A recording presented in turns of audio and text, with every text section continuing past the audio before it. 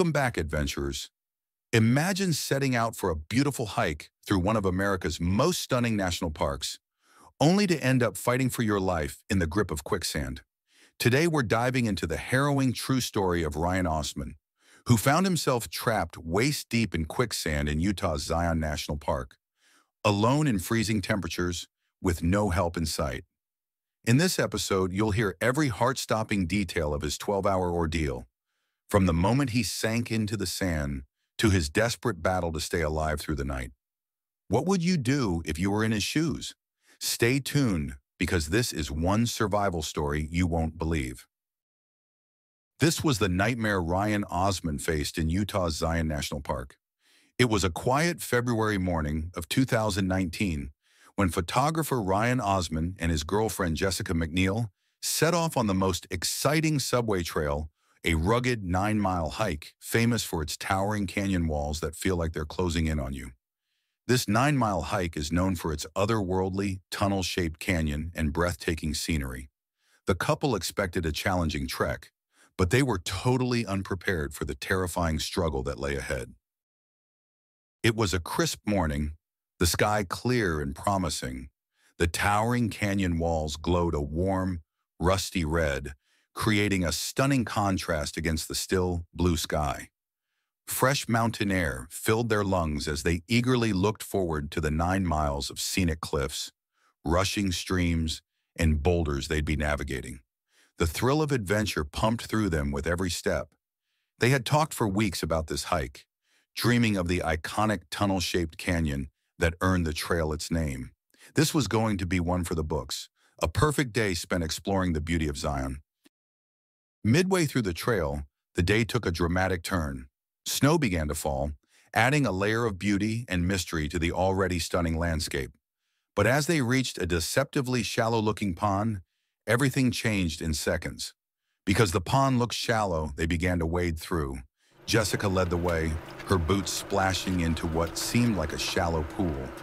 But just a few steps in, her face twisted in shock. Her foot sank, then her entire leg was swallowed by the sand beneath her. She gasped, trying to pull herself free, but the ground pulled her deeper, like it had hands gripping her ankles. In a panic, she fell forward, both legs disappearing into the muck. She was trapped. Ryan watched in horror as she began sinking, and without a second thought, he lunged forward, grabbing her under the shoulders and yanking her free. But as she scrambled to safety, he felt the ground begin to suck him down, locking onto his legs with an iron grip. He trapped thigh-deep in freezing quicksand, unable to move. Ryan felt the earth seize him with relentless force. His right leg sank up to his thigh, the quicksand pulling him down inch by inch, like a trap that had been lying in wait. He tried to wrench his leg free, but it was useless. The more he struggled, the tighter it held him. Jessika spun around, horror filling her eyes as she watched him sinking. Desperate, she grabbed a stick they'd picked up earlier and passed it to him, hoping he could pry himself loose. Ryan jammed it into the quicksand, pushing and pulling, but it was like trying to lift a boulder with a twig. Refusing to give up, Jessika dropped to her knees and began scooping handfuls of sand away from his leg, frantically digging as fast as she could. But with every handful she pulled, the sand filled back in, almost mocking her efforts. "Stop!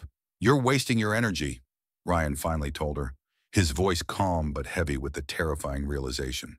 He was trapped, miles from help, and with no way out. The more he fought, the deeper he sank. It wasn't just mud. It was like being swallowed by cement. As Ryan's words sank in, Jessika felt a chill that had nothing to do with the freezing air around them.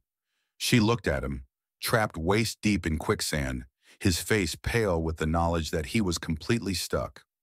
Cell service was non-existent this deep in the canyon, and the trailhead was 5 grueling hours away over rugged terrain. There was only one choice left. Jessika had to hike back alone, leaving Ryan behind in the icy grip of the quicksand.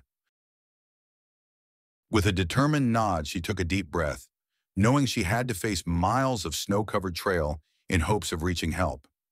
As her footsteps faded into the distance, Ryan was left alone, feeling the weight of the quiet canyon close in around him. The snow began to fall harder, layering over him as he tried to stay alert, his body numbing with every passing hour.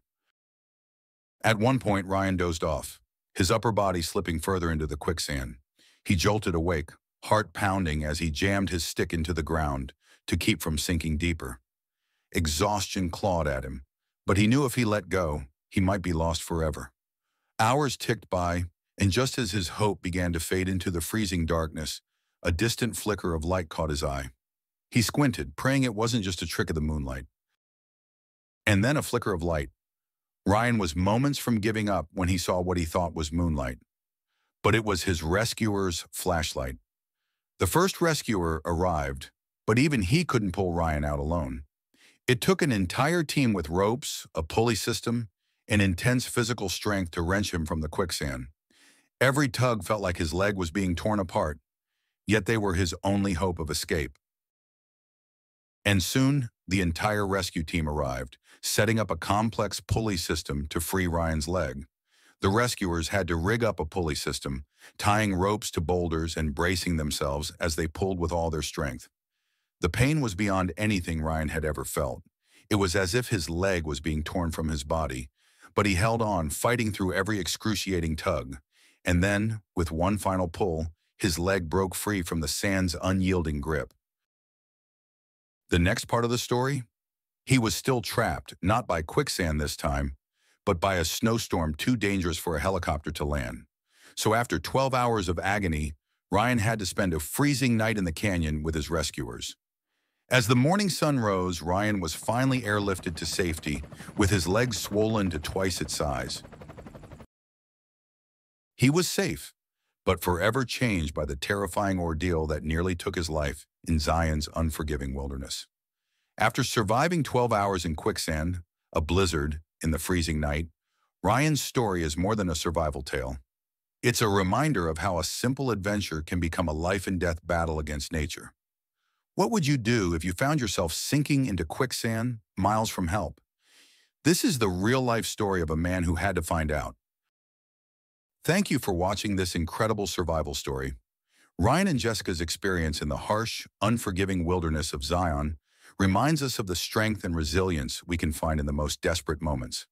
We hope this tale of bravery, quick thinking, and determination inspired you to keep pushing through your own challenges. Don't forget to like, subscribe, and hit that notification bell for more stories that remind us all of what's possible when we refuse to give up. Stay safe out there, adventurers, and we'll see you in the next video.